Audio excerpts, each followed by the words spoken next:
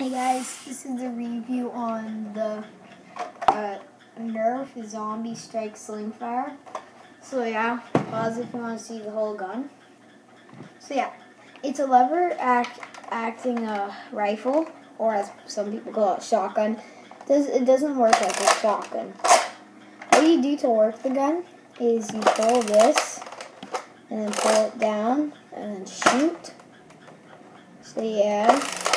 And then how you reload is you pull this all the way up, pull one of these things, pull one of these things, and then get it out.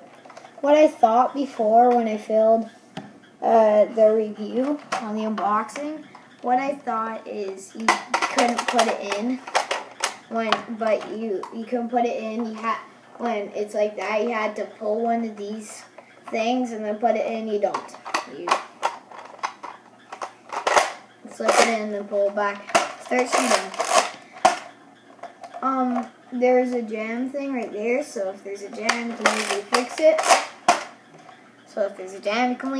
easily fix it. So the pros and cons of this gun.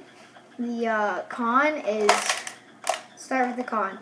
If you have it there, you can't pull it back because it's not the full way. You need to wait until you hear. So it's kind of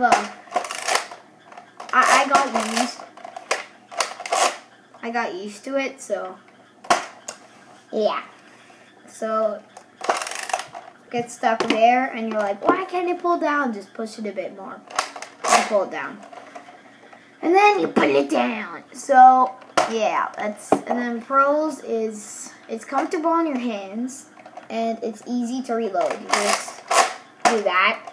To reload, you can easily just do this and then grab another one, put it in, put that down, start shooting. You can fit any clip into here, so that's a pro. And it comes with a 6 clip, so that's a con. I wish it comes for 18 or something. So yeah, but the gun looks cooler. This is a pro. The gun looks cooler with a 6 in it than any other, in my opinion. So yeah, let's go on to the shooting test. Hey guys, I'm out for the shooting test. We're gonna be standing up and shooting them straight and then diagonal. So let's go. These are 3 straight shots.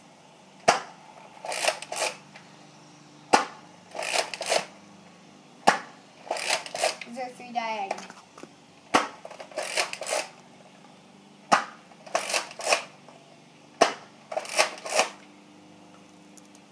Let's go check the range. I'm going to be counting my steps, and we'll see how far they shoot.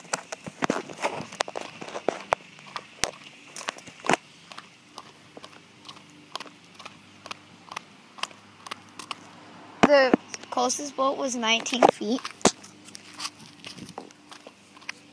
The second closest was 20. This one was 27. This one was 28.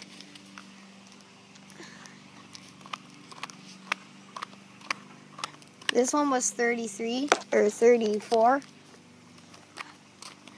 This one was 37. So the range is about average, I would say, 32 feet. I would say the average. So yeah, hope you all enjoy this video, and yeah, see y'all next time. Wait, 1 sec. Let me grab my bullets. Okay, they almost dropped. Bye, Slaps. Bye. Okay, I actually gonna do a new thing for the all my guns I review. This gun, my opinion, I was kind of disappointed about the range. Thought it would shoot 60 at least. Like, thought the farthest will be at least 60. It was 40.